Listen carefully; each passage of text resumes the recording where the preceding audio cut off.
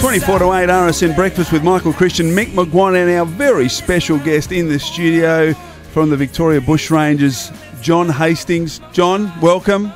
Thank you, boys. Great Thanks for having me on. Here. Yeah, absolutely. It's great to have you in the studio, Johnny, considering you've got a big game tomorrow at the MCG against New South Wales, a must-win game to stay on top. Yeah, absolutely. It's always good to pop in and speak to you boys. But no, we've got a big couple of games coming up in the Sheffield Shield. You know, it's pretty tight up the top. There's 4 points between first and second, and then I think there's about 8 points separating the rest of the field. So big games coming up. We look to have a win at the MCG coming up, and then we go down to Tassie, and we'll probably have to sneak 2 points or even another win there to make sure that we host the final or even make the final. So very interesting few days and few weeks coming up. Ostensibly a very similar squad to the one-day squad. I suppose we have spoken to you post the loss in the final, but is there a bit of fire in the belly in terms of trying to get redemption? Yeah, no doubt there is, Chrisso. I think the biggest thing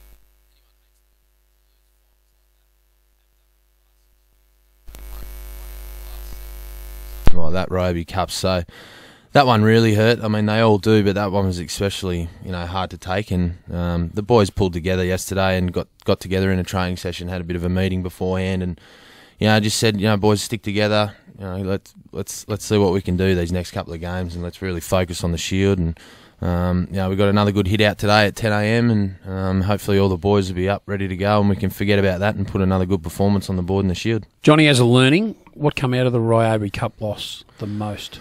I think the biggest thing is just our performance under pressure. There's no secret that in the big games we just haven't been up to the mark. And I think we've just got to go back to the basics and just rely on your skills. You're good enough. You've played that well all year. We played such a good brand of cricket all year, and to have it fall away in the final like that was just devastating. So it was more than that in the sense that at different stages, and I watched the entire match. At different stages, when you were batting, chasing the total, and obviously rain affected the outcome, but you looked to be in control with a couple of really good batting partnerships that were really developing, and the game looked to be under control on 2 or 3 different occasions with 2 or 3 different batting partners. Yeah. That would have been the most disappointing part, I suppose. That is the most disappointing part. They probably got a few too many, and there was a bit, it wasn't the ideal conditions to play a game of cricket in. But all that aside, if you come up in the morning of the game and said you need 4 to win to win a Rugby Cup final, 4 and over to win, you'd take that any day of the week. And I just think, it's plain and simple. We weren't up to it, and we haven't been over the past 6 or 7 finals. So that's something that we've addressed. It's something that we're working hard to try and redeem, but obviously we won't get a chance until next year in the one-day format. But we're focusing all our energy on the Sheffield Shield. Yeah, and no doubt you'll go all the way. I've got full confidence in the Vics. Thanks, Vic. Knock over them New South Welshmen, beat the Tassies down in Tassie on the 15th, and then host the final at the MCG. Big challenge for the staff at the MCG, I must say, Chrisso. Well, host the final, could take 5 days.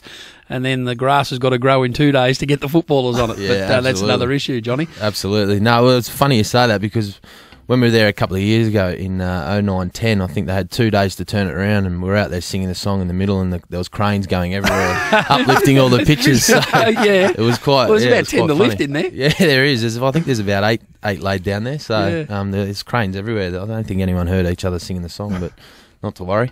They won't be singing the song over in India. No, they won't be singing the song over in India. Well, they can't because Nathan Lyon's not there. He's meant to lead it, isn't he, Johnny?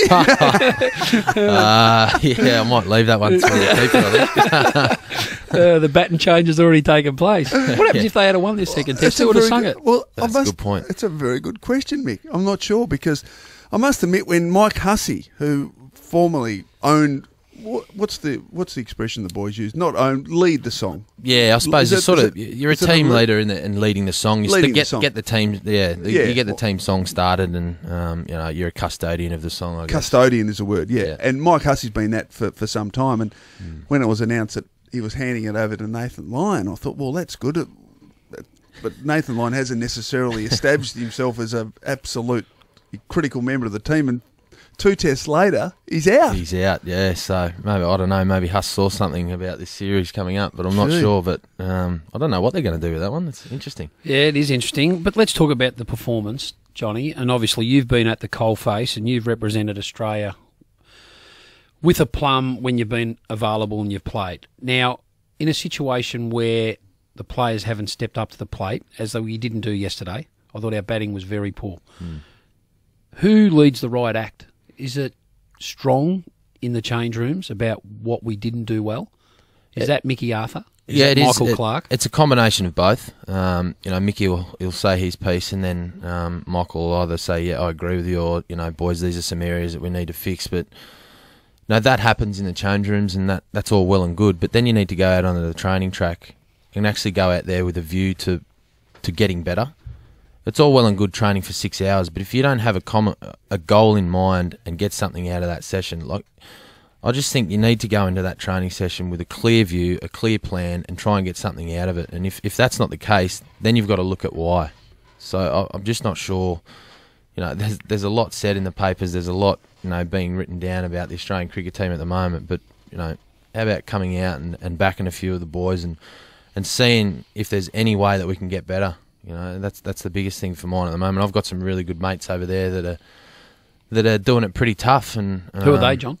James Pattinson, Peter Siddle. I think, look, these are two guys, and even Matty Wade and Maxwell, guys that are in my squad, and they're doing it tough, and they hate letting Australia down. They hate letting the people of Australia down. But on the flip side, a lot of people forget that 12 months ago these guys beat India 4-0. That was only 12 months ago. So yes, there has been a few changes in Ricky Ponting and Michael Hussey retiring, but I still think the core base of this team is still together. Change is inevitable based on the output of results. Who's got to go? Well, I think Phil Hughes is averaging 2 over there. I think his last 39 balls or something like that.